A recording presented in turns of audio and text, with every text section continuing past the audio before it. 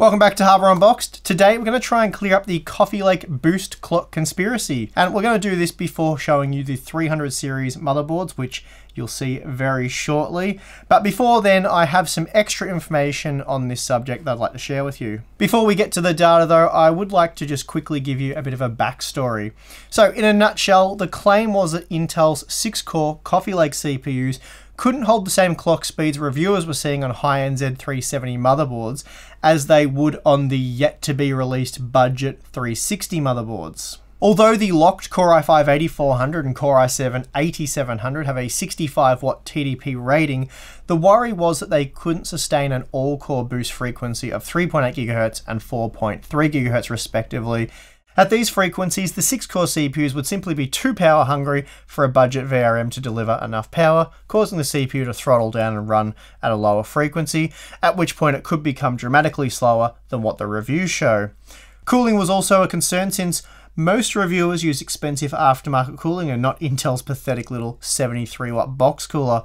Though I'm not sure this is entirely true for reviews that covered the locked parts. We've only reviewed the Core i5-8400 here at Hardware Unboxed, and we did so using the box cooler in addition to some aftermarket cooling.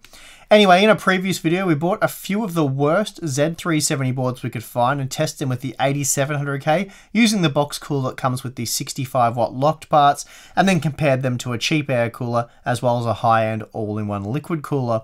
The 8700K is of course a 95-watt part, so the cooler was obviously underpowered. However, because the Z370 boards I used were happy to let the 8700K sizzle away at the maximum temperature the cores can reach before thermal throttling kicks in, otherwise known as the TJ Max, the performance drop wasn't that bad. I also tested the 6-core, 6-thread Core i5-8400 and found that with the box cooler on budget Z370 boards, it really had no trouble holding the 3.8 GHz all-core boost frequency after an hour-long stress test. So whether you're using the box cooler or a high-end custom liquid-cooled solution on the Core i5-8400, performance will be much the same. The 8700K obviously benefits from better cooling as it is a 95-watt part that's designed to be overclocked, but even so a $10 air cooler will have you covered, at least at the stock frequencies anyway. I was keen to purchase a Core i7-8700 for further testing, but I felt like it was probably best to wait for the budget B360 motherboards to rock up and then retest. However, not that long ago, Asrock sent over their new DeskMini featuring a tiny STX Z370 motherboard, and for testing they also sent along the Core i7-8700, as luck would have it. I thought, what a perfect opportunity to do some additional testing, and well, the results are very interesting. Just as I was beginning my testing, a long-time subscriber notified me that in my previous video, I helped spread some misinformation about Intel's turbo core ratios. As most of you are probably aware, Intel made the marketing decision with their Coffee Lake CPUs to only advertise the base and single-core turbo clock speeds. And this is what caused the conspiracy that these CPUs couldn't hold the all-core turbo frequencies that the reviewers were seeing. I myself actually made the mistake of repeating some of this information about the boost clocks without looking into it properly, and as it turns out, the claims aren't entirely true. The 2, 3, 4, 5, and 6-core turbo frequencies are still publicly available and can be read from the CPU's default turbo boost multiplier table. But because Intel isn't advertising them, you have to do a little bit of digging here.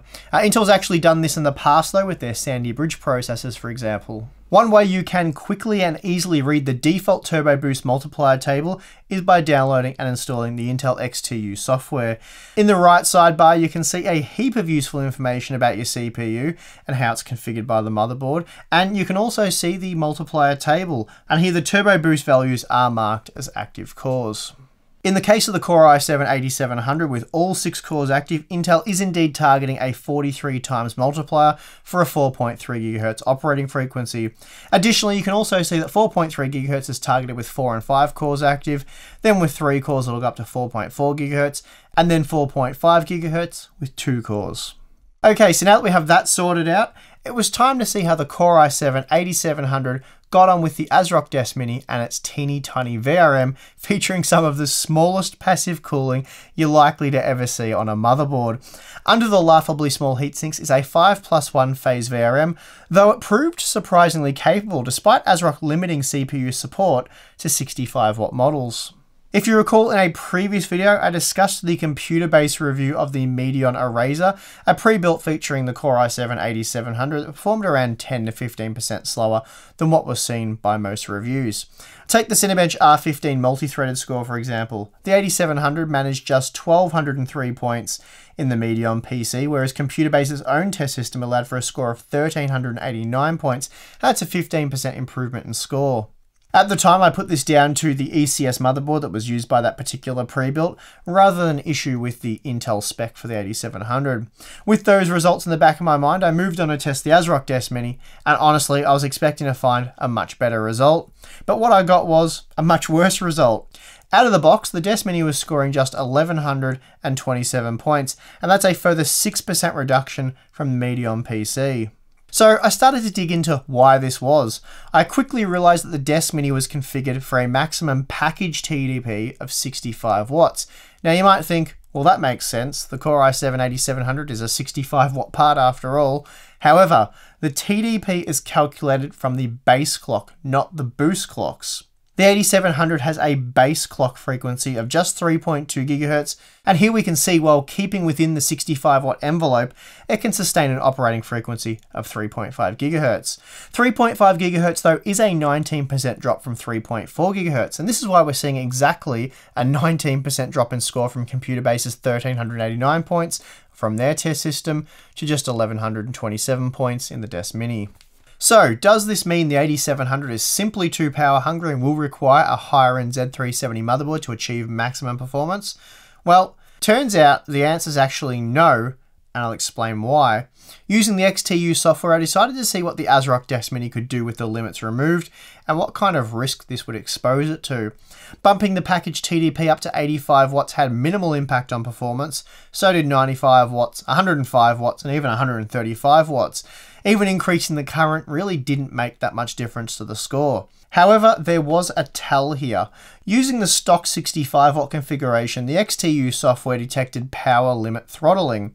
Not surprising, as the 8700 could only reach 3.5 GHz under these conditions, and that's clearly because the motherboard's power limiting it. Increasing the package TDP to just 75 watts still saw power limit throttling, but interestingly it also introduced thermal throttling as well, and we are of course still using the Intel box cooler. Then with the 85 watt configuration, we're mostly thermal throttling, and by the time we hit 95 watts, we're thermal throttling exclusively, and this is with the case panel removed. So the box cooler has direct access to cool air outside of the case in a 21-degree room. The DeskMini is configured to allow for a maximum CPU package temperature of 82 degrees. So the second the box cooler hits that, which pretty much takes 1 second under load, the clock speed starts to rapidly decline. At this point, I started to wonder what the Core i5-8400 would do using the 95 watt configuration, so I threw it into the DeskMini with the box cooler and ran some tests. The 8400 was able to maintain 3.8 GHz on all cores after an hour-long stress test, and delivered the exact same Cinebench R15 multi-threaded score as it does in our liquid-cooled Coffee Lake test rig. The reason for this was that the Intel box cooler kept the 8400 below the 82-degree threshold. It maxed out at just 77 degrees. The next step then was to take the 8400 out of the DeskMini and then reinstall the 8700, but do so with a cheap tower-style air cooler to see if the limit really was the Intel box cooler.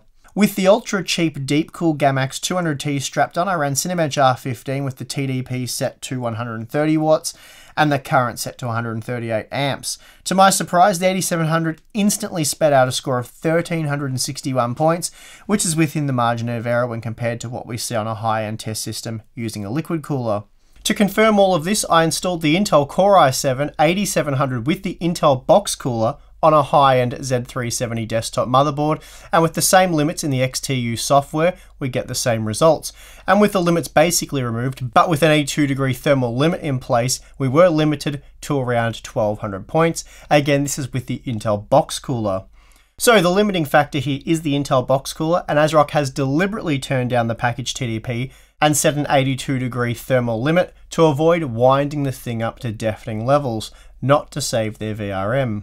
In fact, with the Gamax 200T installed and the 8700K cranking out big numbers, the DeskMini's VRM never went above 50 degrees, even after an extensive stress test. With a packaged TDP of 65 watts, the fan on the Intel box cooler spun at 2100 RPM, and here it was clearly audible but not outrageous. However, increasing the packaged TDP to just 75 watts saw the fan spin right up to 3100 RPM, and here it was a screeching banshee. So the entire Intel Con Lake conspiracy can be blamed on the Intel box cooler, which is funny because in my last video I said this. If Intel should be accused of anything, it's that their locked CPUs come with complete and utter garbage to cool them. Their box coolers have almost always been a joke, and the cooler that comes with their 65 watt TDP models is a complete joke, at least when paired with their expensive 6-core models. That being said, I should note there really isn't a conspiracy here, and it's certainly no con job. Yes, the box cooler sucks, there's no arguments from me about that. However, even with the box cooler, the 8700 does exactly what it's advertised to do. It exceeds the 3.2 GHz base frequency at all times for non-AVX workloads, and 4.6 GHz on a single core is also achieved. What it can't do is reach the 4.3 GHz all-core boost frequency using the box cooler, at least under reasonable operating conditions. If you let the 8700 hit 100 degrees Celsius with the box cooler, it will deliver optimal performance. It just does so at a suboptimal temperature. I can kind of already imagine the comments on this one. But Steve, that's the con job. Intel's not advertising the all-core frequency because the 8700 can't do it with the box cooler. Well, yeah, I kind of get that, but unless they're specifically telling reviewers buy the 8700 and then test it with anything but the box cooler, it's kind of not a con job. As you've seen, Intel states the 6, 5, 4, 3 and 2 core ratios in their XTU software. They just don't advertise them. However, even if they did, this really doesn't change anything. Intel, just like AMD, only states that these frequencies can be achieved when the processor is conforming to its temperature, voltage, power delivery, and current control limits. So in short, Intel doesn't guarantee boost clock speeds. They only guarantee that worst case the CPU will run at its base clock frequency. Even the single core boost clock which is advertised isn't guaranteed, as all the parameters that we just mentioned have to be in check. I never reviewed the Core i7-8700 because I couldn't actually get one when the series was first released. Had I got one though and only tested it with an aftermarket cooler, then that would have been, well, pretty much on me, and my review would have been misleading. To properly review the 8700, you really need to do so with the box cooler, and then maybe also show some aftermarket cooling performance as well, because a lot of people are willing to spend $10 to improve cooling performance and, well, performance.